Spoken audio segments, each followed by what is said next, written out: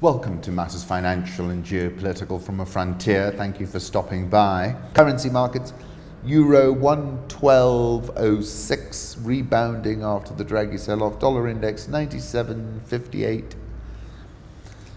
Japanese yen 108.40. Swiss franc 0.9986. The pound 125.81, having a rebound. The Australian dollar 0.6873, India rupee 69.6875, South Korean won firmer 1175.52, the Brazilian real firmer 386, Egyptian pound 16.77, and the South African rand firmer as well 14.5030. And I think emerging markets caught a bid yesterday. That was on the back of a very dovish draggy, and therefore markets think that that was predictive of a very dovish Federal Reserve.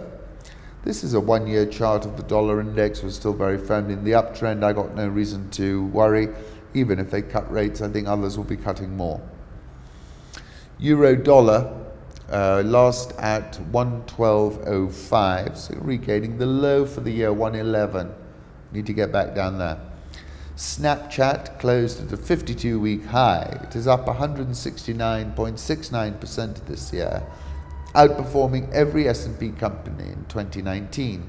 Facebook wants its cryptocurrency to one day rival the greenback, and I thought to myself, that's going to be a problem, because most people who threaten to undermine the petrodollar tend to end up dead. Facebook unveiled plans for a new global financial system with a broad group of partners from Visa to Uber on board to create a cryptocurrency it expects will one day trade much like the dollar and inject a new source of revenue.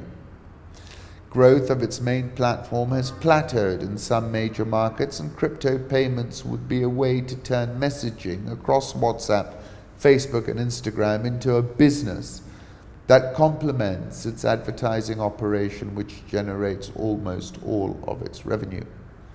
It is out of the question that Libra becomes a sovereign currency, Bruno Le Maire said in an interview on Europe 1 Radio. It can't and must not happen. It would make a scenario where there's a run on the bank completely impossible, because we are backed one for one, he said. Facebook revenue from payments and other service was less than 2% of total sales in 2018.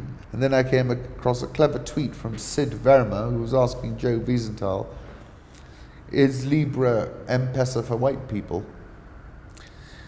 Financial Times, Libra is nothing more than a brazen attempt to override national monetary sovereignty by creating a global-scale Federal Reserve equivalent within which Facebook's dominance is veiled by the cunning use of buzzwords. Financial Times. Listen to this video. There's a link, Bitcoin Q&A, Facebook's Libra blockchain, which isn't really a blockchain. Felix Salmon, for reasons I don't understand, almost nobody in crypto has the ability to communicate clearly in plain English. Facebook is no exception.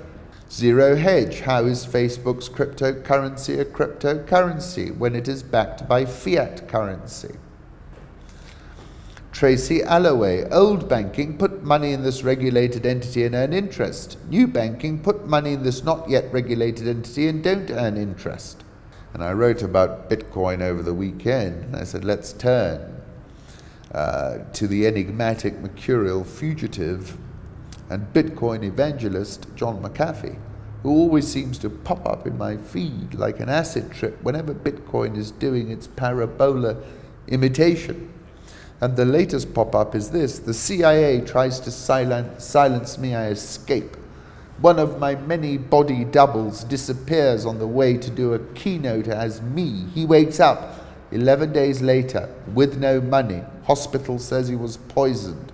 Wake up, America. With no recollection. Gold, 1342. I think, you look at this chart from Santiago AU Fund, and I think we break down again. Crude oil, $54. WTI. China's iron ore futures surged 4% yesterday to the highest in 5 years. The world's best performing precious metal stock is up almost 90% this year. This is Impala Platinum Holdings. Benefited from surging palladium and rhodium prices. Trump is weighing new sanctions on Turkey over the buying of Russian missile defense systems. And given where Turkey is right now, any new sanctions is going to send that over the edge.